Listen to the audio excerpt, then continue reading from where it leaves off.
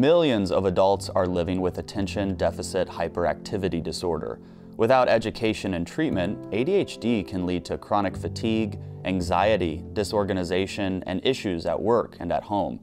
As a triple board certified neuropsychologist, Dr. Judy Ho is a go-to expert in this field.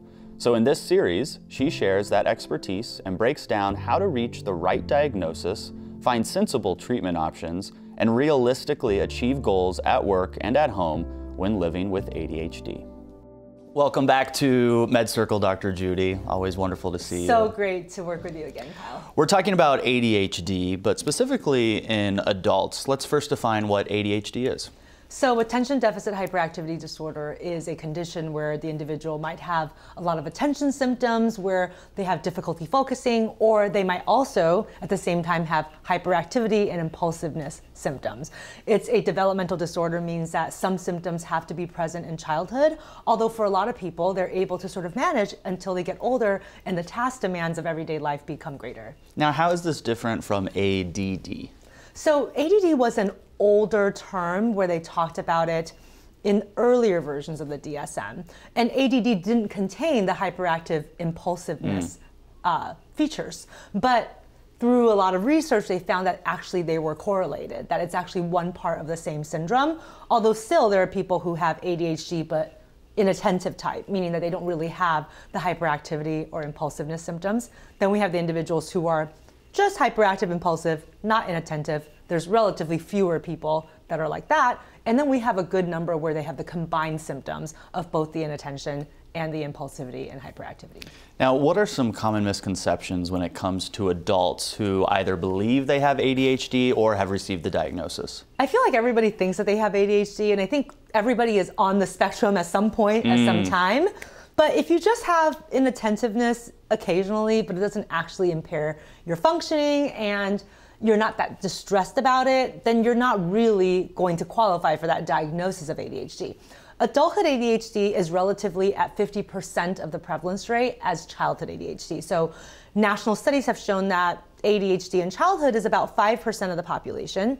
In adulthood, it's 2.5%. So roughly 50% of people recover from ADHD by the time they hit the age of 18, and then 50% go on to continue to suffer symptoms in their adulthood. And I think a big misconception is that it looks the same for some reason, because it doesn't. In adulthood ADHD, the hyperactive and impulsive features look very different. As a child, the child's running around the classroom, getting out of their seat, really being very rule not abiding, which causes them negative attention, and that's usually when the teachers identify them and talk to the parents. In adulthood, they may still have that restlessness, but as adults, we're a bit more controlled in terms of our behavior. Right. So we're not going to be running around when we know we're not supposed to, but you might just feel really fidgety. And so sometimes you see individuals like tapping very nervously on the desk or on the table, and that may be a manifestation of an adulthood form of combined ADHD. Now, we'll get into the diagnostic process and the criteria in the DSM for ADHD, but as you alluded to earlier, a lot of people think that they have ADHD because they can't sit down and read a book for more than an hour, or they can't really focus when they're having a conversation. When is it ADHD, and when is it you're just not interested in whatever's going on? Exactly, and I think that that is even more confusing because of the fact that right now our culture promotes a lot of inattentiveness. There's so many things trying to grab at our attention. There's been a lot of research that shows that the more often that you're on social media, the more you actually do start to show some signs of inattentiveness. Doesn't mean that social media causes ADHD. Okay. But you are going to be more inattentive. Just the other day, I was watching the news, and not only are the newscasters talking, there's a little ticker on the bottom that's rolling with more facts, there's pop-ups in the corner, and then a couple of people that I was watching the news with were also looking at the app for CNN at the same time that we were watching CNN.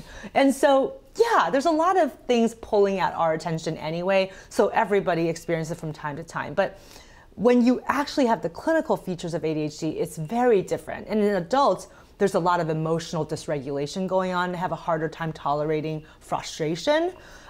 They may have a lot less patience. it may be a lot harder for them to plan ahead and to organize themselves. So they feel very disorganized and jumbled in their head all the time. And again, this is not just periodically, you've got a busy day or a week. This is something that's persistent, that keeps coming up, that actually does cut into your quality of life and possibly even impairs relationships. And in fact, one of the biggest complaints of adulthood ADHD is difficulty in their relationships, whether it's with friends or romantic partners, because if, as you might imagine, if you're not really attending to your partner, you're constantly asking for repetition and your partner gets very impatient with you, saying, you never listen to me, you're never focusing on me. And so it can cause a lot of difficulties in terms of their relationships. What are you finding as common co-occurring disorders with ADHD? The most common co-occurring disorder with ADHD is depression. So that's been something that's pretty well established. And in the literature, that happens to people who have childhood ADHD as well as adulthood ADHD. As a result of people underperforming in school because they're diagnosed with ADHD, they start to develop anxiety as well. So that's another common co-occurring issue. And the anxiety is almost secondary to the ADHD oftentimes because their ADHD makes them feel incompetent. And so then they start to have performance anxieties and feelings of inadequacy that then add on to those anxiety symptoms that eventually become clinical. There's also a subset of ADHD children and adults that experience substance issues. And so individuals with ADHD tend to have a higher risk for substance use later. They tend to try substances earlier than their peers. And as adults, they tend to have more difficulties with substance use. I think another really important correlating factor is that adults with ADHD have a higher risk for suicidal ideation than the average population. So they are more at risk for a number of different types of psychological issues. And on top of that, they're also oftentimes comorbid with other types of learning disabilities. And again, sometimes it's hard to tease out if the learning disability is really its own disorder or if the learning difficulties really come from the ADHD. Right. It originates from the fact that they can't pay attention, so they haven't been able to take in the kind of information they should have by a certain age or by a certain grade. So if I'm an adult and I have been diagnosed with depression and ADHD, do I treat one before the other or both at the same time? I think it's always helpful to address both at the same time because at that point, I feel like for adults, they really have seen the interplay between those two conditions. You know, they kind of reinforce each other. The ADHD leads to more emotional dysregulation. That could include mood dysregulation. And that mood dysregulation makes the ADHD worse. One of the symptoms of depression that not everybody has, but some people do, is that they have difficulty making decisions and problems concentrating. So when somebody also has ADHD, it's going to be interesting to delineate where does that concentration problem come from? Is it part of the depression or is it part of the ADHD? And maybe it doesn't really matter that much. It's just that they obviously are related and probably the best way forward is to treat both at the same time. Now, you have a private practice as well as the 100 other things that you do. And part of that private practice, I'm assuming you've seen adults come in with ADHD. Yes. What are they struggling with untreated ADHD?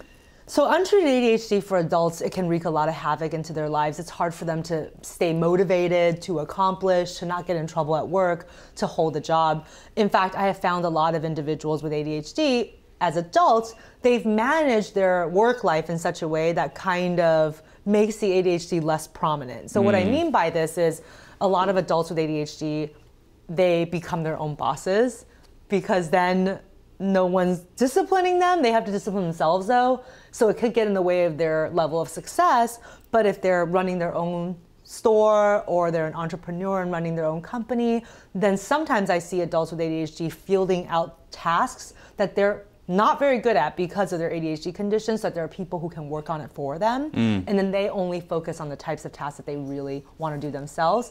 But the caveat, of course, is that people with adulthood ADHD, they don't love schedules. And so they tend to have these more entrepreneurial type positions where they can wake up and start working when they want to, and maybe they'll work at night too, but it's kind of on their own time. But that sometimes can make the ADHD worse because people with ADHD need structure. And so maybe as a way of them trying to design their life around their condition, sometimes they make those symptoms actually a little less easy to manage because then they're not sleeping at the right times and then they're up at all hours and then it cuts into their next day and the productivity and the concentration that they need. Yeah, understood. Well, we have a lot to talk about in this series and we'll start in our next session talking about the causes and different risk factors associated with adult ADHD. Subscribe below, and remember, this video just scratched the surface. For more in-depth videos on mental health topics, go to medcircle.com and join for free.